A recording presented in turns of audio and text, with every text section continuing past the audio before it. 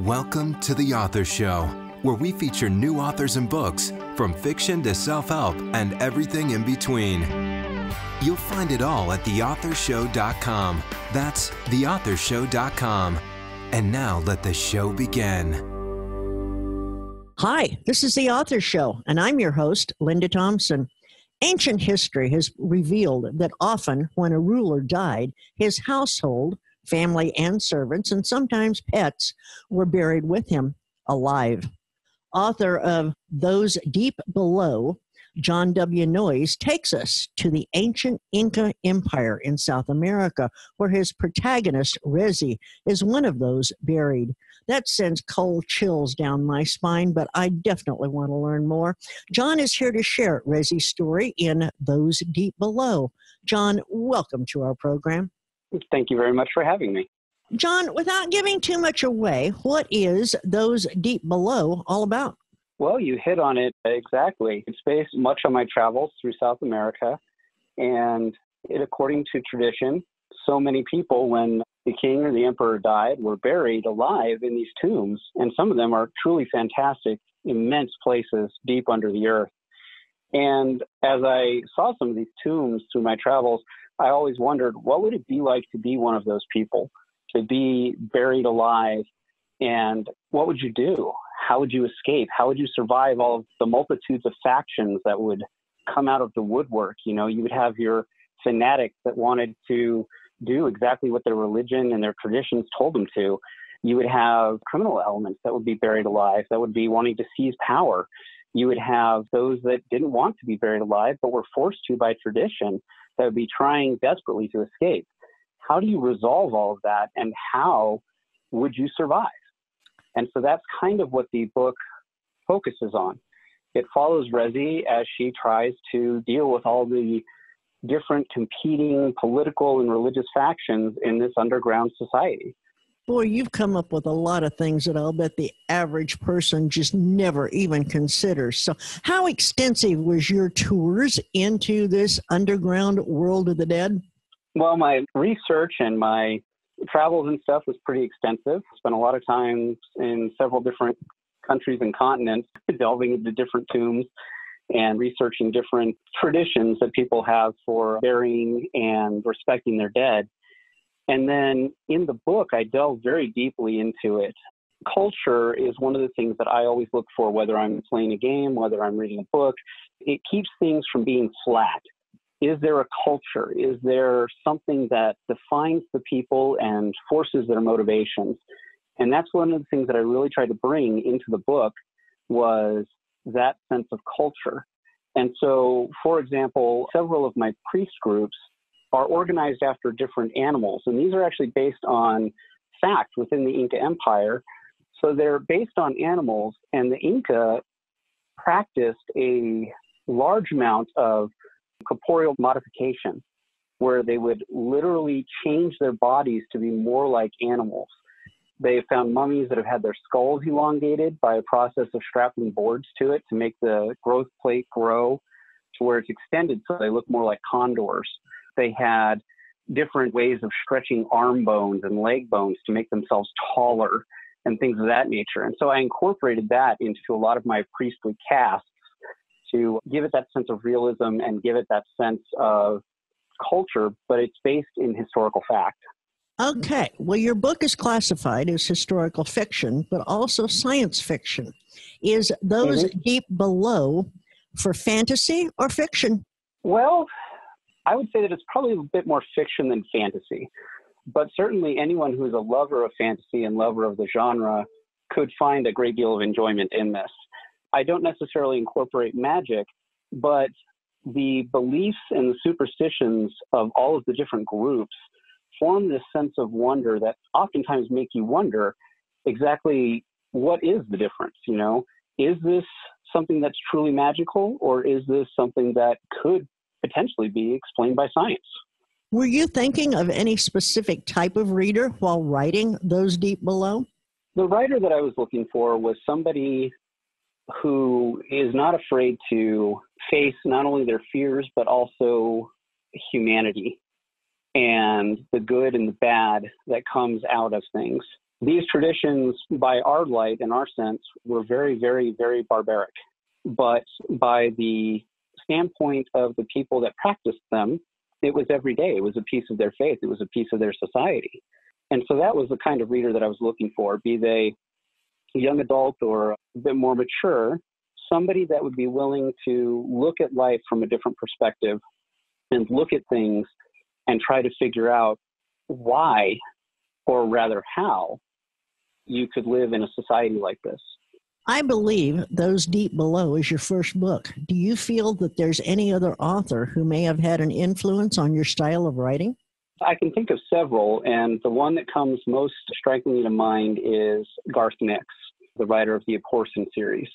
One of the things that he was very, very good at was incorporating that sense of culture and incorporating the societal norms, be they however different from our own, in a way that seemed very plausible and seemed to have an explanation and a definite effect on the characters and their motivation.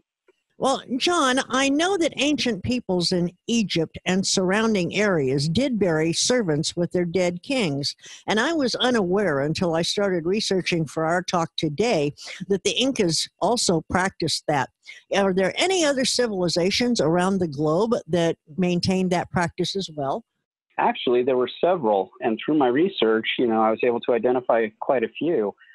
One of the ones that I borrowed very heavily for in setting the stage of the tomb itself was actually the first emperor of ancient China. His tomb was massive, and that is where the terracotta warriors came from. It was actually an army that was built to stand forever vigilant over his resting place. With him was buried a whole host, several thousand, concubines, wives, servants, meant to continue to serve him after the afterlife. And incidentally, that's also where I borrowed the idea of having a map of the entire kingdom laid out on the floor with rivers and oceans of quicksilver. But beyond the ancient Chinese, you also had some of the most famous of the ancient tombs being located in ancient Mexico with both the Maya and the Aztec. In fact, the entire city of Teotihuacan was a necropolis. Wow. Well, okay. This is getting a little spooky. So tell me, do your characters take on traits of people you know, or are they pure imagination, or are they from history? A little from column A, little from column B. There are certainly those that I borrowed traits and attributes from various people that I knew, and even some specific stories and whatnot from my own personal history. But quite a few of them are actually a bit more based in history and in my own imagination. They're characters that just kind of came to life. But I can tell you one that is, in fact, based on historical evidence. That is a character that you meet towards the end of the book, who is actually based very heavily on the Roman Emperor Caligula. He was not a good guy. So tell me, will your character Rezi return to us in a sequel or perhaps even a series? Yes, I'm actually under contract right now to write the next 2 books. Can you see this, because I sure can, on the small screen as perhaps a TV series? I would be thrilled. I really would. I think that there's a lot there that we can do, especially from a visual perspective with the tomb itself. And I think it would be very unique and give a lot of new opportunities that aren't necessarily out there right now or offered very well by the current small screen. I would love to see it done as a miniseries, honestly, so we could delve deep enough into the characterization and the culture. What is it about the Incan culture that fascinates you the most? Well, I lived in Peru and Bolivia for a lengthy period of time, which is where most of the culture was based. And it was so unique and so different than anything that you encounter through most of Western civilization. You're talking about a people that live in a very rugged, very volatile area that is separated between incredibly high-peaked, very dry mountains and the Amazon rainforest.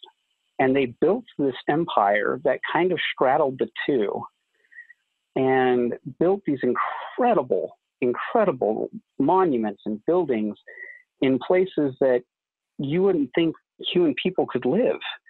I mean, Machu Picchu is, of course, the most famous of their sites, and it's built completely at the top of a mountain with massive stones that were brought up somehow and placed into these buildings, and they built it completely without mortar. There's no cement, there's nothing in between it. It's literally just rocks stacked on each other. But here's what's unique about it. They took such care and such precision in building this that they literally carved each stone to lock completely against its neighbor. They mirrored every little imperfection, every little bump, every little indentation perfectly in the rock that it was set next to. When you look at these things, you can't get a sheet of paper in between them. That almost makes you believe in all of the stories about the aliens, right? Almost, because you look at it and you're like, how did these ancient peoples do this? This is a feat of engineering that we can only recreate today using laser precision. Absolutely. So, John, will you read for us a short excerpt from Those Deep Below? Yes. The great stone moved, groaning into the place prepared for it, while the men charged with leveraging it into place groaned, sweated, and cursed. Inch by inch, it eclipsed the precious light as it lowered, sealing off the world above with its bright sun and fresh air. The entire host of the king's household stood stark still as it descended, their faces as impassive as if they had been carved from the same unfeeling granite being levered into place above them. The shadows deepened as the last rays of light were snuffed out. Finally, with a resounding boom, which echoed through the chamber, the light vanished, taking the world above with it. At first, there was silence, as the assembled group quietly stood in the dark, holding their breath. A small sob broke the silence, and all at once, flints were struck, and the light of torches began to flicker into existence around the chamber. No one spoke. As torchlight gradually filled the chamber, everyone continued to stare at the stone that had sealed the entrance and stolen the sun. Some stared with sorrow, some with dread, others with purpose. A select few looked at the stone with glee, a mad happiness born of a knowledge that the time of their power had finally come. In the end, everyone turned, almost of one accord, and began to descend below. The wives, the concubines, the artisans, priests, guards, attendants, and prisoners of the dead king. A body of nearly 4,000 people, now trapped, now sealed, entombed with the king to serve him forever in his afterlife, called to serve as those below. Oh my God, that sent cold chills up my spine. So tell me, where can we learn more about you? And most of all, where can we purchase Those Deep Below? So you can learn more about me on my website as well as my publisher's website. My website is johnwnoyes.com, and my publisher's website is storiesforpublication.com. Both of them have links to where you can purchase copies of the book. Perfect. And will you spell out your website, particularly your last name for us, please? Absolutely. It's really easy to remember, though, because it's spelled no and yes. So it's John, John, Wnoyes. That is an easy way to remember it.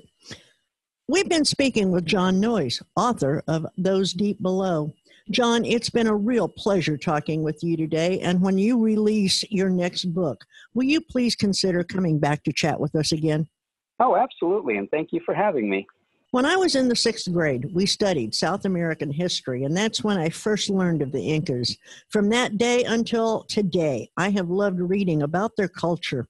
I'm eager to read Those Deep Below, and I do hope that our conversation with John will be an incentive for you to read his book as well. And I thank you for listening. The Author Show podcast may be accessed at any time by visiting theauthorshow.com. And selected interviews can also be found on major podcasting platforms such as iTunes, iHeartRadio, Spotify, Podomatic, and many more. Are you an author who would like to be featured on our show? Please visit theauthorshow.com and complete the interview request form so that we may contact you. Marketing is seldom easy for authors, and the Author Show is a great way to promote your work worldwide using a high-quality interview that can make a real impact. Please visit our site daily as we continue to introduce wonderful authors of extremely interesting books on The Author Show.